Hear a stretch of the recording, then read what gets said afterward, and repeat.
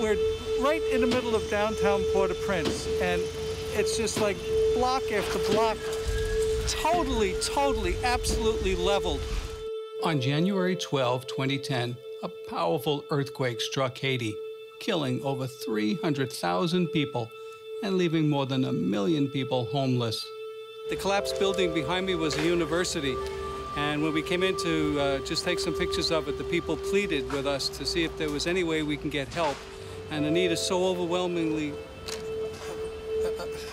I've lost capacity for words. There are just so many sick and injured. My name is Gerard Straub.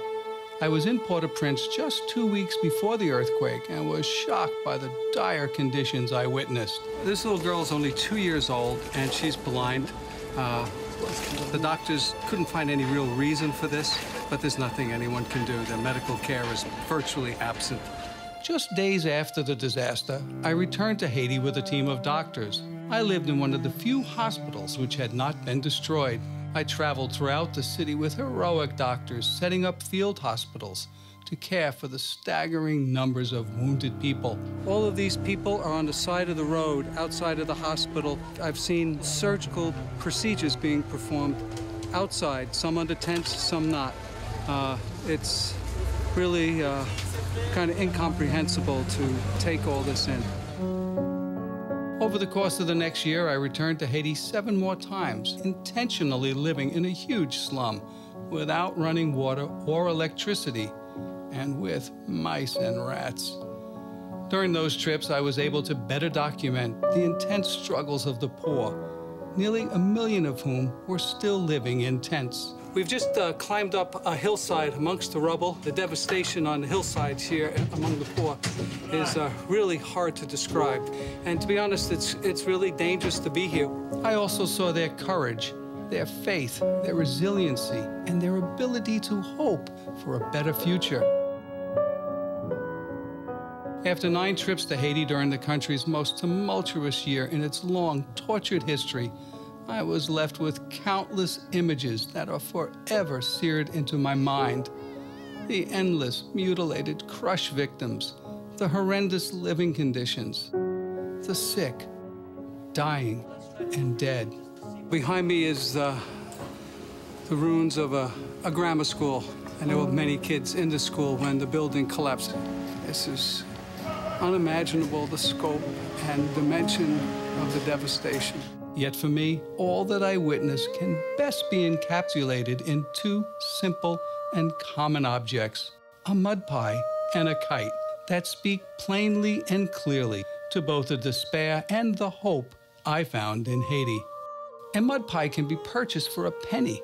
I could never imagine being so hungry and so broke that I had to resort to eating something made from mud, something so vile it could make me sick or even kill me. A mud pie symbolizes, for me, the extreme poverty of so many Haitians.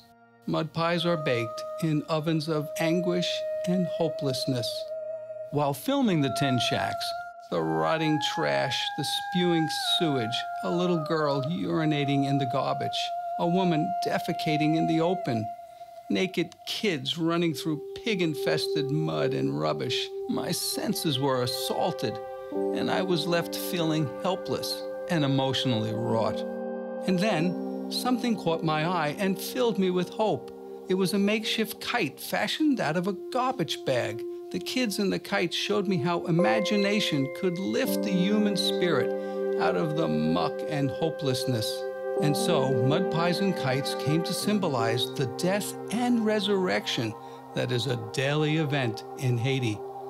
Presented in 2 parts, Mud Pies and Kites is essentially about the necessity and importance of compassion. The film captures the dignity, determination, and courage of the poor, and in the midst of extreme poverty and deprivation, celebrates the possibility of a better future through mutual cooperation and genuine compassion, which is the fullest expression of the luminous force of intentional love and kindness. Pax et Bonum Communications relies on tax-deductible gifts to produce our films. Please help us to continue serving the poor through the power of film.